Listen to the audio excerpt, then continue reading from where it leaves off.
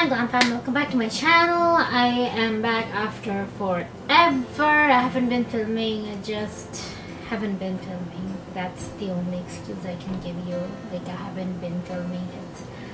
I don't know, just, you know, wasn't getting the motivation, wasn't getting the inspiration, wasn't then, like, YouTube has made life so much difficult, so I kind of lost my motivation, but at the same time it kind of like had to kick myself back in the game, so I just decided to kick myself back in the game with the last video of the year.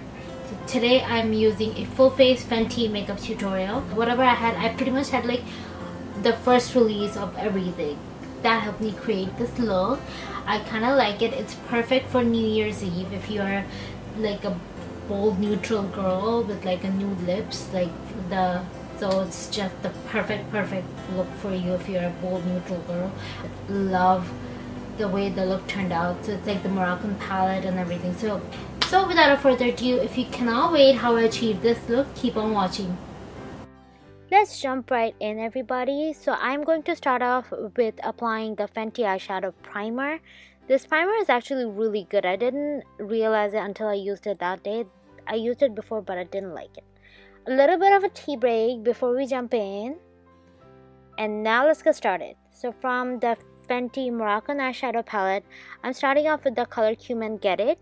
And I'm applying that color on my crease, and I'm deepening my crease, mostly my outer V, but making sure that my crease is very defined. Next, I'm moving into the color Desert Bake. I'm using a large shader brush, and I'm applying that color all over my lid. This is actually my most favorite color from this palette. This color is so beautiful. Then, I'm moving into the color Spice Strip, and I am kind of staying on my outer V and on my crease, and also watching a little bit of DuckTales with the corner of my eye.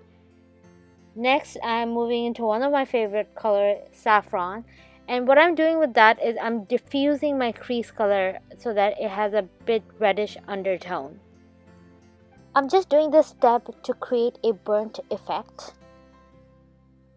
Next, I'm moving on to the color Casablanca, and I'm applying that color only at the inner part of my eye, so I'm not going or coming in the middle of my lid, just applying there so that it looks gradual. Next, with the flat shader brush, I'm taking the color Evil Genie, which is this gorgeous blue color, and I'm applying that under my lower lash line. Now I'm taking a crease brush and just diffusing all the colors on my crease. Next, I'm moving on to the eyeliner, and I'm using my Fenty Flyliner. This eyeliner is so good. Now I'm applying a coat of Wonder Beauty mascara before I apply the House of Lashes Iconic. Then I'm just going to start off my face with applying the Fenty Beauty primer. It is a very silicone based primer, but it doesn't feel very thick or plasticky, if you know what I mean. Now I'm applying the Fenty concealer, but this concealer is actually my exact tone, but the thing is I don't mind it because it actually covers up the dark circles, so that's the whole purpose. If I don't want to highlight it, I want my circles to be covered. So I believe it's in the shade Caramel. Everything will be listed below the shade I've used if I'm saying anything wrong here. I'm just blending it with my beauty blender. Next, moving on to the foundation, I'm using my Fenty Beauty Pro Filter foundation, and it is in the shade 250. I'm just gonna dab it all over my face, and just with a Pure Cosmetics beauty sponge, I will blend everything in. This does oxidize a little bit on my face, but it oxidizes in a good way. It doesn't make me look orange.